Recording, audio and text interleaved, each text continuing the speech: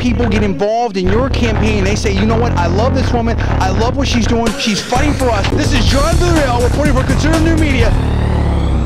Conservative New Media peeps, what's up? It's me, JDV, and Paul at Villarreal on the phone right there.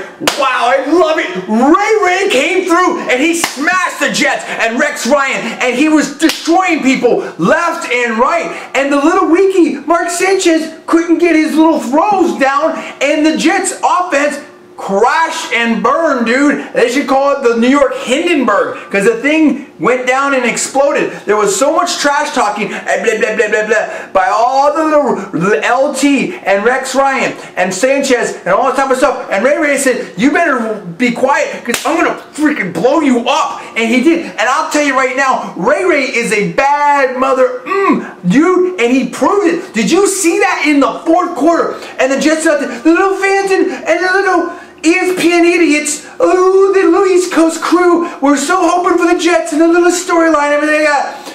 And they had to get it going here. And they had a little bit of momentum.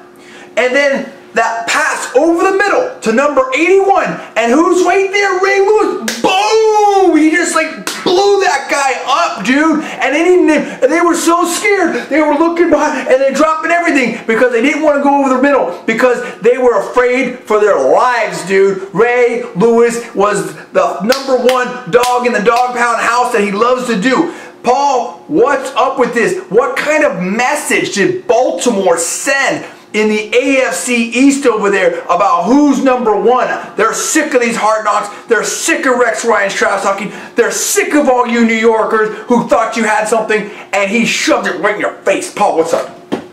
Yeah, the hard knock crew got knocked damn hard. Like you said, that 81 got laid out by Ray Lewis, and on the very next play, the other guy caught the ball and just was scared he was going to get hit, and the ball went right up in the air, and Baltimore almost got the interception to seal it, but they sealed it on the next play anyways. Sanchez, you got lit up. Fat man Rex Ryan, you got sat down. Baltimore is in the house. You guys said that you were the Miami Heat. The Jets said that. Right now, you just got punked. You got punked. And let's not forget about the absolute football stupidity of that receiver on the last play. You're right there. You're wide open. You catch the ball. You got a couple steps.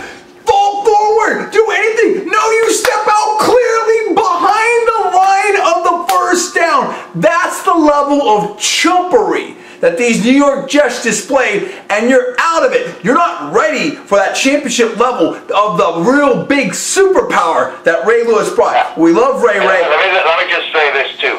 Tom Brady said he was sick and he hated the New York Jets. You know what? New England's 1-0, Jets 0-1. 0-1. And they're facing each other next week. We're going to see what you can do against New England Patriots. Randy Moss and Brady, the #1 paid player in the NFL. I love it. I love it. I love it. I want to hear it. I want to hear from everybody. And Boomer Esiason and Craig Carton. I know you're my boys, but you're Jets fans, and now you gotta eat it. I love it. All of you guys are done. New York City is destroyed. Comments below. Baltimore, The Wire, Ray, they all win. Subscribe above. I am John. That is Paul. We are Conservative New Media. NFL is for men, not a bunch of baby talkers, and we saw it right here. You're watching Conservative New Media. I'll see you next time.